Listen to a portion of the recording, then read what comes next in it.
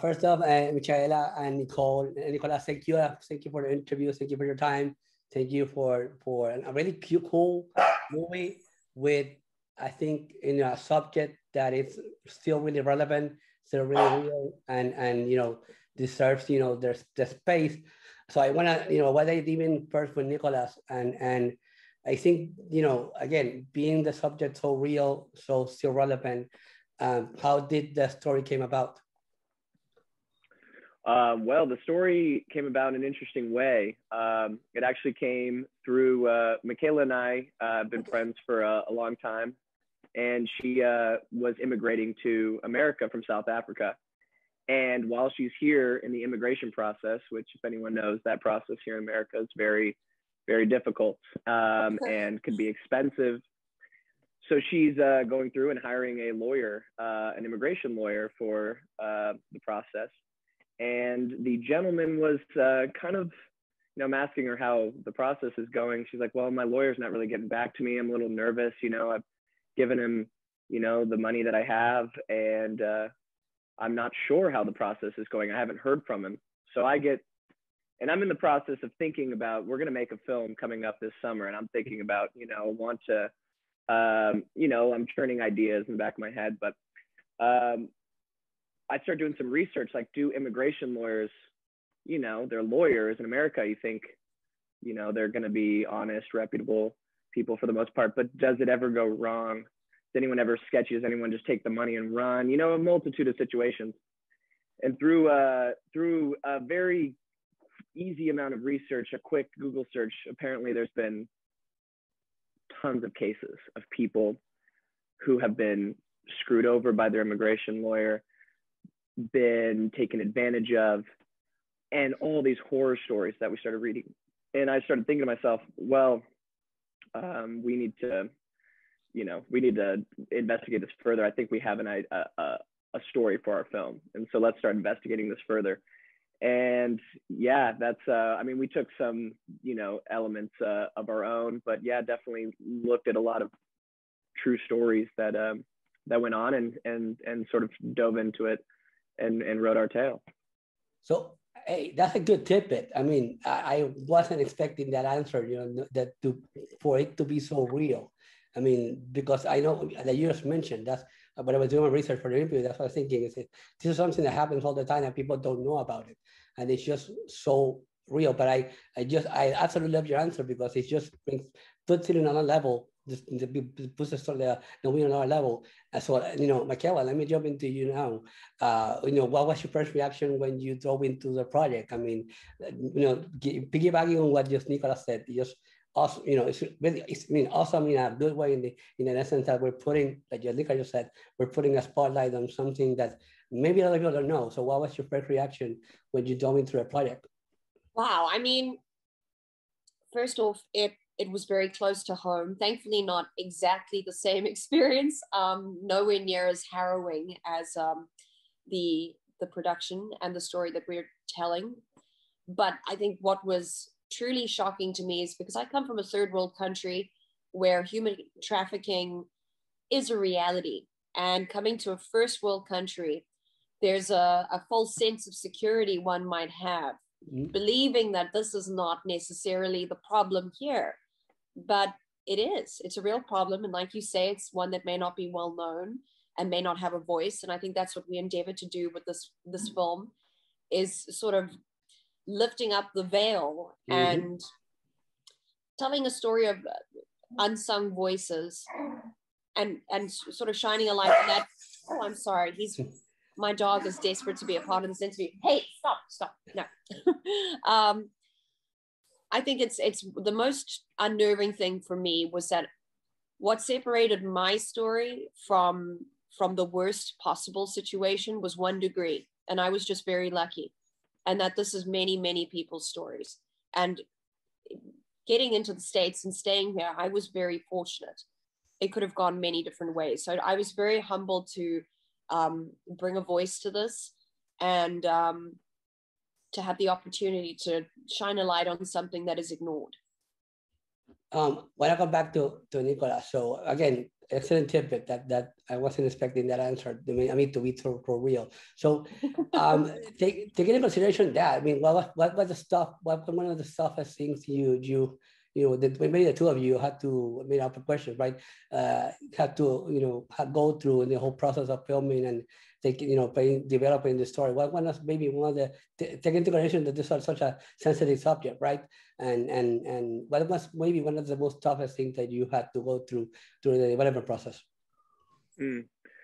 Well, we want to, again, we're taking, we're making a movie at the end of the day. We want, elements to be fun and exciting and get into certain characters, and make sure this is, still taking it seriously with the subject matter. Mm-hmm. So we had to, but of course, there are scenes that were very difficult to film, when we're really dealing, and specifically with Michaella's character, because Michaella's character is the one who is the immigrant who is being taken advantage of. So, she definitely had some scenes, especially, I not to give too much away, because it's interesting to get to this point in the story and you realize why this girl is seeking sort of revenge or trying to take this immigration lawyer down. But the scene where we learn, I guess I'll say this, the scene where we do learn why she is doing what she's doing the whole movie, why she's trying to get from Sedona to Los Angeles to take revenge on this immigration lawyer. When we learn that moment in this sort of flashback sequence, I think that moment, and I'm sure probably similar for Michaella, was the most difficult, emotionally, because obviously, you gotta go there as an actor, and I've got to, be there with her to try to, understand what she's going through and capture it on the camera as honestly and truthfully as possible. And to do that, it's, you really just have to live out the circumstances. So there's a lot, I think, specifically with her character as well, that she had to go through that wasn't easy, that she did marvelously with. Hey, do you want to expand on the question, maybe, Michaella? You know what? This was the very first American the very first American production I worked on. Nicholas had seen my work on a Netflix show prior to this. So I had dealt with international media, but this was the first time that I was shooting in and around California and Hollywood. So that in itself was a dream come true. One of my big concerns was our familiarity. I didn't want that to get in us being friends. I've been very close with everyone I've worked with in the past. So I'm comfortable with it, but it was a bit of an adjustment for my mind and my headspace, just knowing that I was going to be involved with an American production and getting to experience the differences there. So that was an adaptation. And then this is going to sound silly, but where I come from, we drive on the other side of the road, on the other side of the car. And one of the first scenes that I shoot, and I've never driven in the United States before, they put me in the driver's seat with this very expensive camera on the back seat. And they're like, all right, so we're going to go driving now. You're driving. And all I can think of is, I don't want to kill myself. I don't want to kill my colleague sitting next to me. But the worst would be to destroy the camera, which is worth so much money on the back seat. I'm glad you put that first. Yeah, no. I'm sorry. That was very nerve-wracking for me. It was nerve-wracking for everyone. Oh, yeah. Yes, it was nerve-wracking for everyone because, I mean, she has to be the one driving. This is her story. I'm like figuring, well, maybe the other guy can drive. And it's like, no, she needs to be in control and she's the one doing this. But maybe we can tie her to the top of the car and maybe that'll be interesting. There was no way around it. She needed to drive, and it was day one. It was the best though, because that scene was a very high stakes scene. So there was very little acting going on there. It was very method. It was very realistic. But yeah, I suppose apart from that, it was one of the best experiences of my life. Nicholas has an incredible way of communicating with his fellow actors and with the entire production team. Everyone there wanted to be there. It wasn't a job. It was a passion project for each of us equally. And I've never been involved with anything quite as profound as that. We all just wanted to do our best. and we threw ourselves in 100% because we were led by Nicholas, who was throwing himself every single day into the project 150%. Mm-hmm. So I must commend Nicholas on being a phenomenal leader and a great captain to the ship, because he made a safe space for us to explore. Even though he threw you under the bus to drive the car just for the question. I have to say this. I wanted to work with you again. I'm just making a joke because that sounded funny. That sounded funny. Yeah. Like it's a fun perfect joke to make. Yeah. Michaella, I mean, this is awesome. I really wasn't expecting those answers. So this is awesome that, what did you saw or what did you put up from yourself personally on your card, taking in consideration that basically you were in the same position, not exactly same position, but you were in the same position, back in the day. So what from yourself do you put in your character? Goodness, I think this is one of those age-old questions. And for me personally, as a performer, I think the most important thing when you're portraying a story is to give it the most truthful voice possible. So it's not about acting, it's about finding yourself in a character. So your question is very pertinent to any performance that you want to do justice as a performer. And sadly, growing up in a third world country, I was exposed to a lot of violent crime. I was exposed to a lot of sexism, and I've worked with many survivors of sexual abuse. I know people socially back home. So this story was very close to me. And there's always the danger of closing off to something because it is too close to you. But I just tried my very best to find pieces of me that would represent the many different pieces of people and the many different people that are experiencing this on a daily basis, so that it isn't a farcical thing, so that it is a truthful thing that honors them. And I think my huge goal in life as a performer, and I think the same can be said for Nicholas and anyone creating art, is to speak to people, to make them feel something, because when they feel something, they care. And also for me, if even one person out there that is going through something similar or feels alienated or alone were to watch this, connect to it, and feel a little bit less frightened, a little bit more empowered, then we've done everything we could hope to have achieved. I think you answered my next question with that statement, and I think I agree with you a lot with it.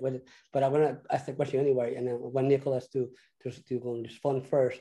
Obviously, really personal, really real. A lot of people that maybe were in that situation and relate to it, and they may maybe find a way to use the movie as a path or as a platform to open up and open a discussion, which I'm pretty sure that's something that we want to do with this movie. But Nicholas, you first. What do you expect people, to take away from it? What do you expect people once they see it? How do you feel that people are going to react to it? Well, it's sort of a challenge to when you have something that you want to say in the film, and sort of figuring out how best that your audience is going to take that, but not getting caught up also, in that you need to remember, again, we're trying to tell a story, and we're trying, again, movies and film is an entertainment platform. So trying to find that way where we're still, really honoring the subject matter, but still, we're telling a fictional story about a woman seeking revenge on her immigration lawyer. So what we hope to do is, with this, is specifically we want people to understand that when it comes to also sex trafficking, sex slavery, that it's not always what you think it is in terms of what you see in the movies, what you see, it's not Liam Neeson going into a fucking big, a freight and, breaking people out of chains. It's very, very, subtle, and the danger comes in the subtlety and the everyday interactions that can procure these sort of crimes. And I hope we just shine a bit of a light on how people can take advantage of others just by their desperation, and specifically with immigrants, how, they are desperate in this country, when they're trying to seek a green card here, they don't have a lot of money. The process is expensive. You can't get a job here. So how are you supposed to earn that money? So that's where people find the ways to take advantage of others. And so I do hope that we shine a light on that and people find interest and courage in Michaella's character, and so much of her just, you know, essence and being is in that. And you know, that specifically. And then we have a lot of, you know, human interactions between, I mean, we look at our story, we've got a lot of interactions between parents and their children. And, you know, so there's other pieces that we hope people find of interest as well, you know, and touch them as well. So, you know, I hope if they take away anything from it, you know what I mean? That's a win for us. So. Michaella, you want to expand on it? I think it's the power of word of mouth and ringing a bell. I don't think you can quantify it. Once you've placed an idea in someone's head, you can't really pull it away again. So I think that's the power of media, the power of art, the power of telling stories.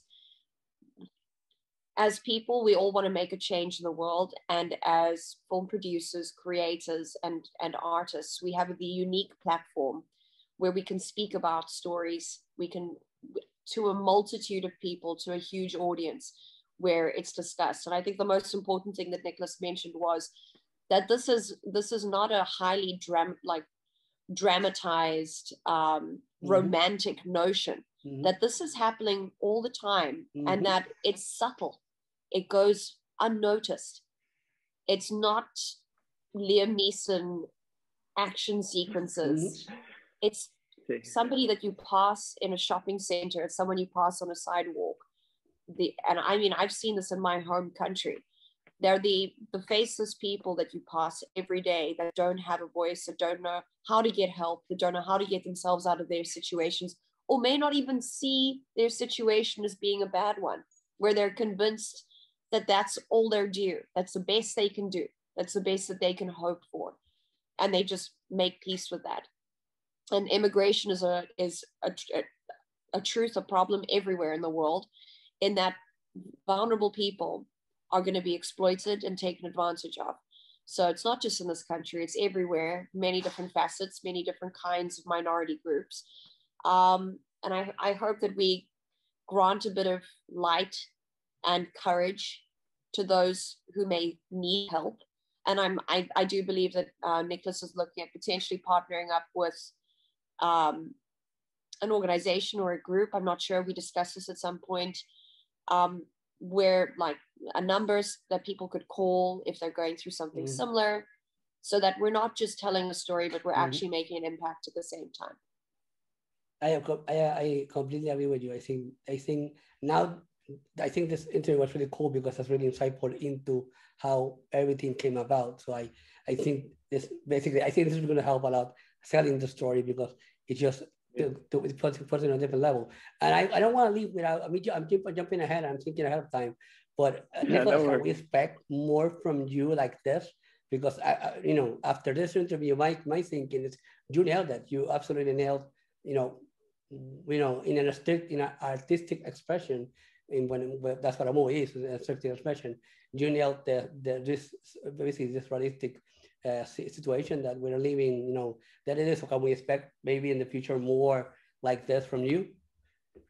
Absolutely. I mean, that's always the goal. I mean, you got to find what was great about this is it came, and that's what's great about any sort of art. And as an artist, when you're starting to create something, we didn't necessarily know as much as we know now about this problem, because it just came about through the filmmaking process.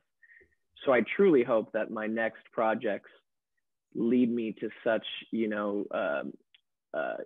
understanding of, potential human conditions that are out there, things that people are going through, because that's what's important at the end of the day. Obviously, we want to see a movie to have fun, and we want to watch a film to be moved, but it's the pieces that can change a human being or an entire group of people, can change their mindsets. If the film's done right. I mean, there's so many films that have changed me you know, even in little ways about just being a human being in this world. So I do hope, yeah, that, you know, it continue to come across subject matter that is really personal, that I find personal, or that it grows to become personal and shine a light on it. And absolutely, that's the goal, right? I want to congratulate the two of you on a really awesome film with a really powerful story, and that's, you know, that's what it is. That's what it is. So you know, really, thank you for the time. Thank you for the interview. It's really, really, really good, really interview, really insightful interview. And I wish the two of you best of luck. I mean, may you find more Michaelas that inspire you to write more stories. That's what I want for you. So let's end it like that. Yes, absolutely. Thank you so much. We really appreciate everything. It was a real pleasure chatting with you, and thank you so much for taking the time to get to know us a little bit and get to know the story. This is a privilege and an honor just to be here. Thank you, Nicholas, again for taking the gamble on me.